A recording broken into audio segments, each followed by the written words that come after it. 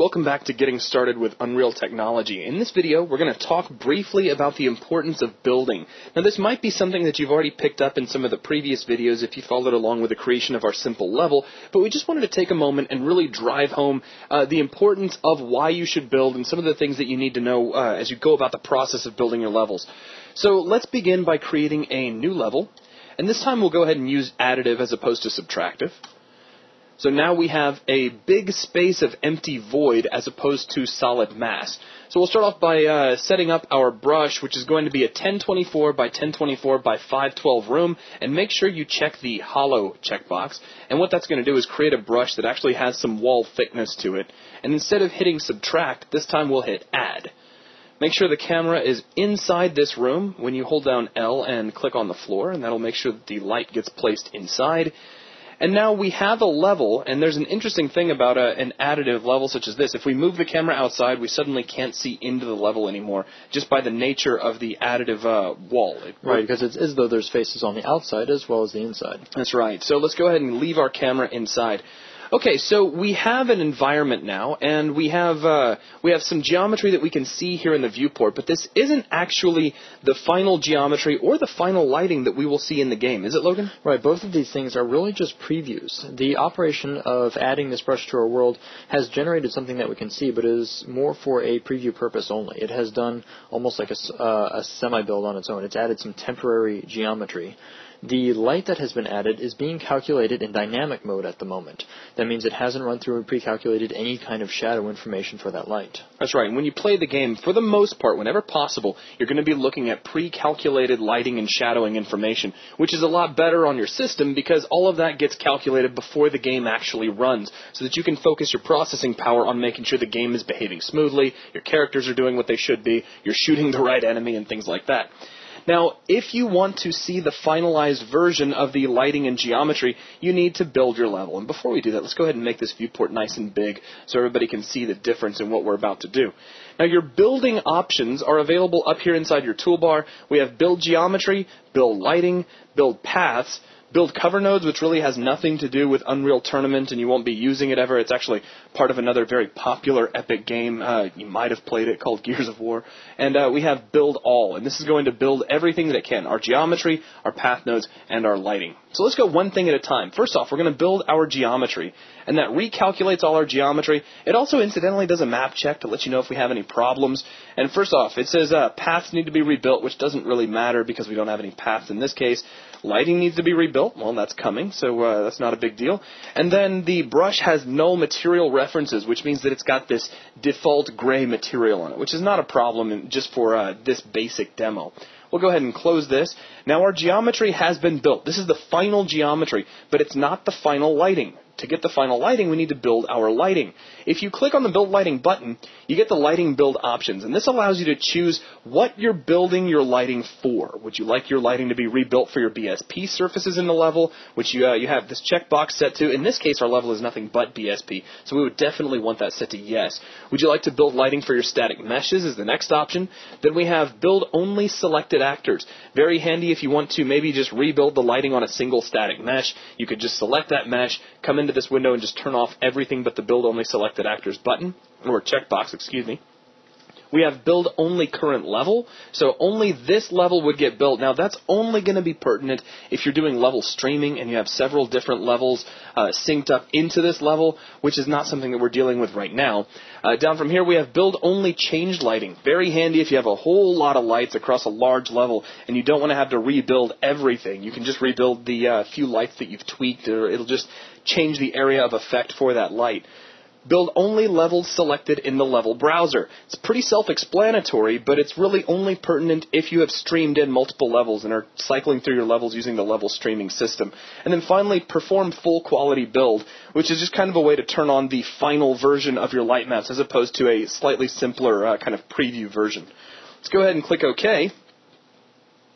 And our light maps get encoded. Now notice we no longer get an error saying that our lighting needs to be rebuilt, so we can go ahead and close this window, and now we are looking at static lighting.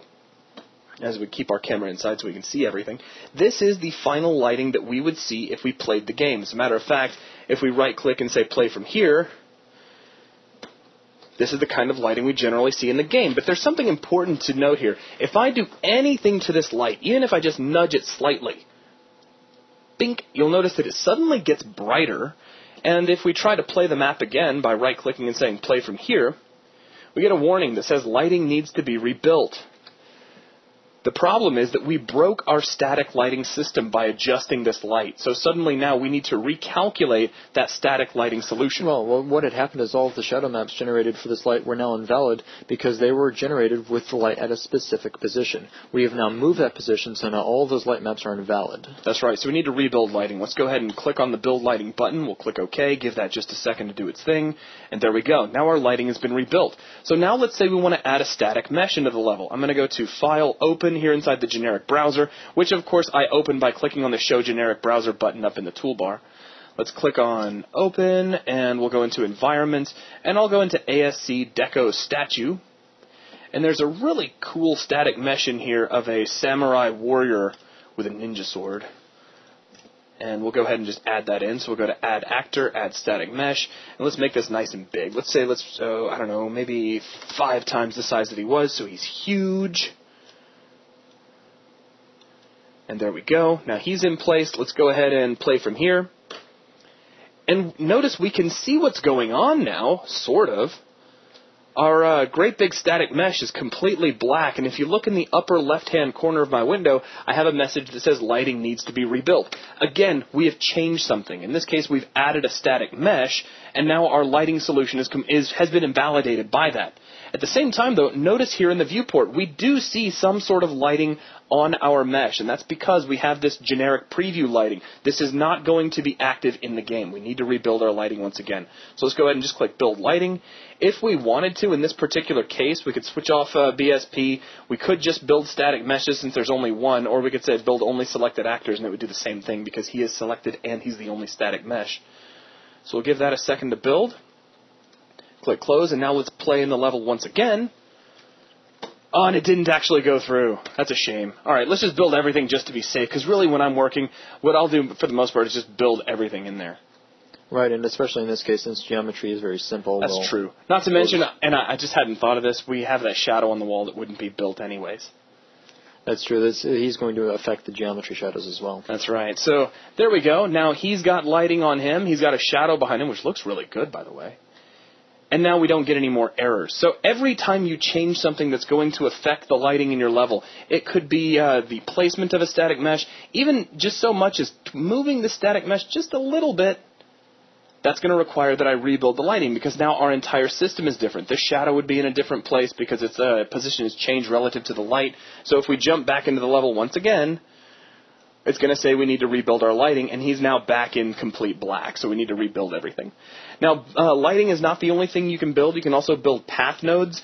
Now, what this will do is this will take any bot navigation path nodes that are in your level, and it'll create the network of navigation that takes place between those nodes. We're not going to talk about that right now. That's something we'll actually cover in a separate set of videos a little bit later on. Let's go ahead and just jump right over to the Build All button. This is what I find myself using 99.9% of the time, just because it's so much easier. I don't have to click the button twice to go through build lighting and dig through options. Just go ahead and click on Build All. Let's close this window.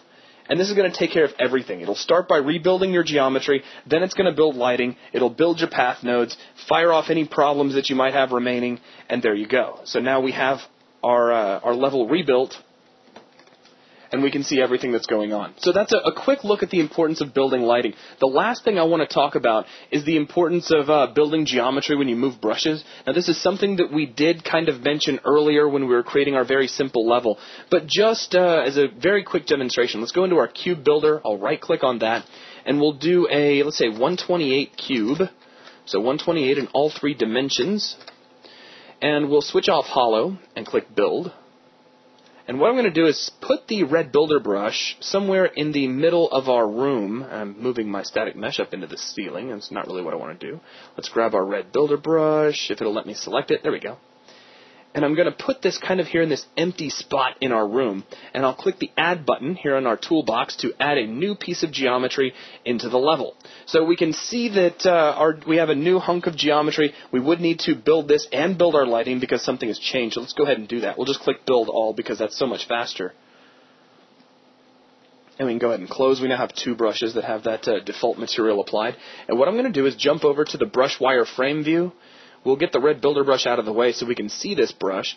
And if I move our additive brush over and then switch back over to lit mode, there you go. It looks like we actually have 2 brushes. I just wanted to remind everybody that if you move a brush, you must rebuild your geometry to make that calculation final so that your world geometry updates. But in this case, as soon as we do that, we will also need to rebuild our lighting because our lighting system would, of course, be different with the placement of that brush. Right. It really does drive home the point, though, that the brushes are really a definition for geometry rather than the geometry itself.